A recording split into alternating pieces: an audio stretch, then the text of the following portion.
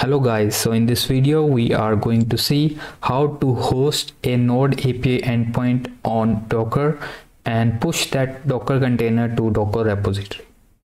So let's get started. So first of all, we have 4 prerequisites for the same. The first one is you should have Node installed on your machine. Here is a link from where you can download and install it. Second, we should have Docker installed on the machine.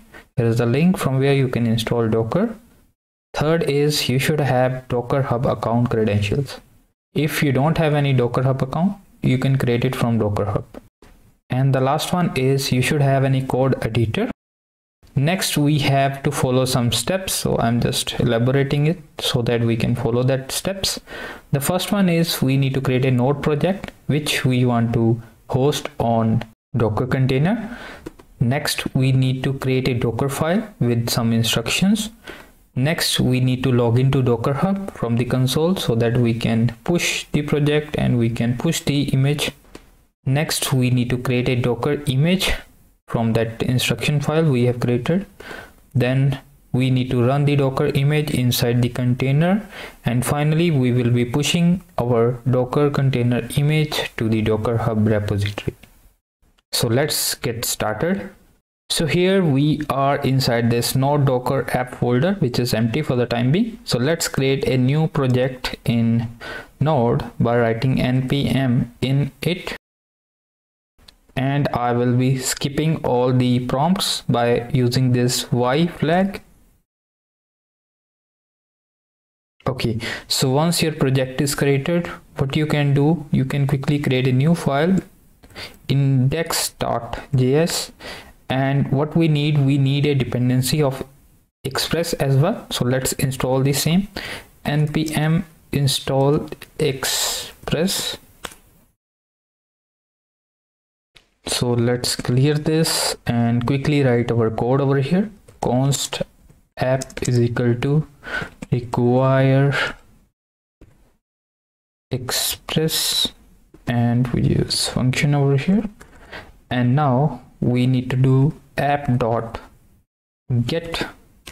and we just create one route, and we need to use this request response arrow function semicolon, and here we need to send the response.json. You can send any kind of data, so I'm just taking one JSON object and I just give it key, let's say message, and the value I will take,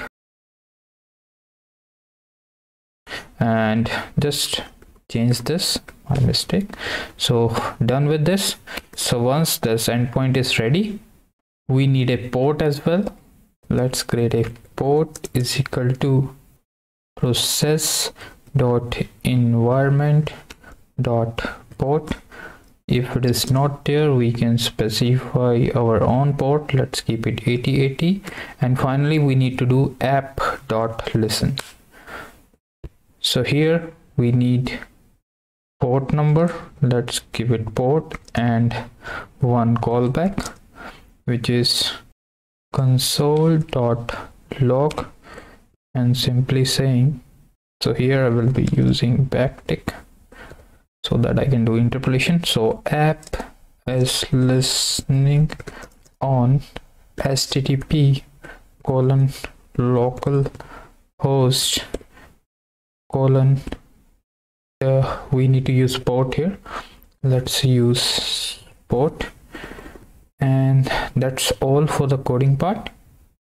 Now next we need to create a new file. Let's name it Docker file, and here we need to write some instructions. So it always starts from and here we need to specify the image name. So as we are working with Node, so let's quickly search for Node image, and yeah, go for this initial image, and let me check for the version I have, or you can check for the latest version for the Node. Let's say Node download, or you can say latest version, that is 18.3.0. so I just copy this and check. For this image, you can choose any image, that's not an issue. Yeah, we have this, so I can do what, I just use that image over here. So here we need to use node colon this tag. Next we need to use work directory, that would be our app folder, so let's use like this. And now we need to copy the content from this directory to this app. So this dot means current directory, everything. So we don't want to, okay, let me go ahead with this. So once the code is copied, we need to run npm install, which gonna install all the dependencies. So we don't need to push this into that image. So for that, what I can do, I can just create a .docker ignore file, and I can mention that node underscore modules is not required.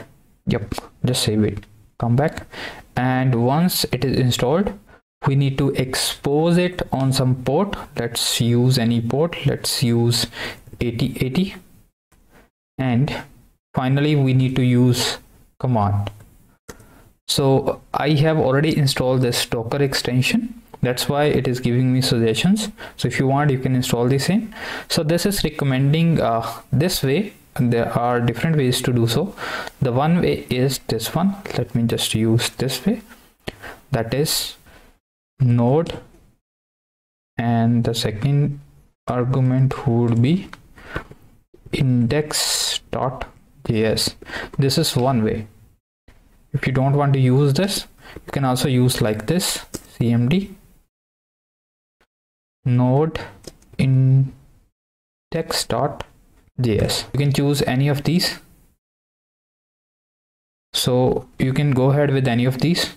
Let's save it, or I just comment this, and let's use this one. This is the recommended way by DockerHub, so let's use this one, although both will work. So this instruction file is complete. Now what we need to do login with the Docker. So first of all, I have node-v version, node is already there, okay, and I have docker-version, docker is already there. So Docker looks like this, Docker desktop on Windows. So currently I don't have any image or container, that's why it is coming empty. So I have already logged in with the console. Let's log in. So I have already logged in, that's why it is saying authenticating with existing credentials, login succeed. In your case, it would be asking for username, that would be this username that you have used on this Docker Hub, and the password. Okay, so let's go here. Once it is logged in, now I need to run a couple of commands. Let's clear this. First of all, I need to create an image. Build command is there, so docker build -t, that is tag name, and then the naming convention. So I'm following the standard naming convention, that is your username, that's Jatinder Verma, /, then your project image name. So I say go for node demo, and then colon like this, version 0.0.1, and finally .release release. This is the standard way.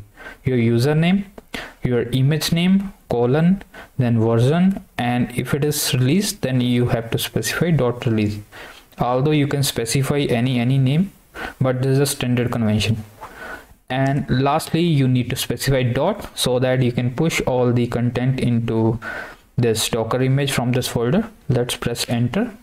So it will take some time, so I'm going to fast forward this video.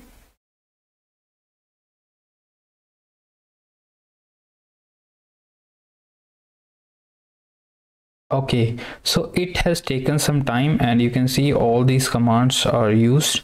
So it has taken near about 173.5 seconds. So what we need to remember, this.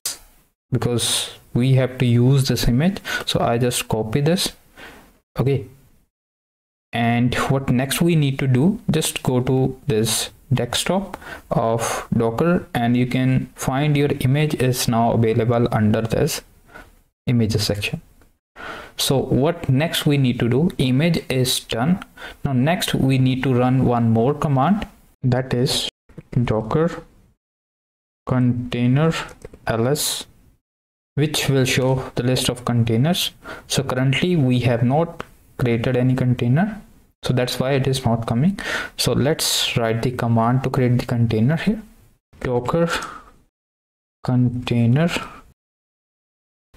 run -d. This is for detached mode. If I will not use it, so it will stick to this terminal, so I will not be able to use this terminal, so it will be logging on this terminal. So I don't want to attach it, so that's why I'm using detach mode. Next is -p for port. So we want to run it on 3000 port, that is my local port on my machine. And which port you want to bind, so we need to bind this port with 3000. So on my local machine it would be running on 3000 port, so let's simply specify 8080, and here we need to specify that name, so let's paste it. So it will take some time. So you can see now it is in running position, so that means it should be working on this localhost 3000. So let's copy this, go to the browser and check whether it is working or not.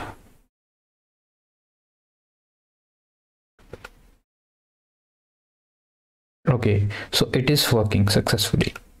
Now we left with the last step, that is pushing our image to this DockerHub repository. Before that, you can simply write docker container ls and you can see your Docker over here. Here your container is working, and if you want to stop it, simply say docker stop, and this name you can specify. You can use simply use C1 and it will identify this and stop it.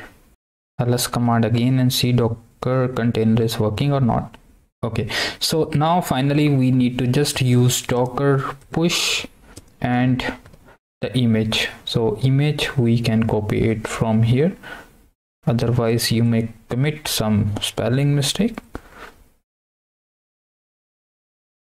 Paste it and enter. So once you push it, it would be coming over here. So it is pushing. Let's wait.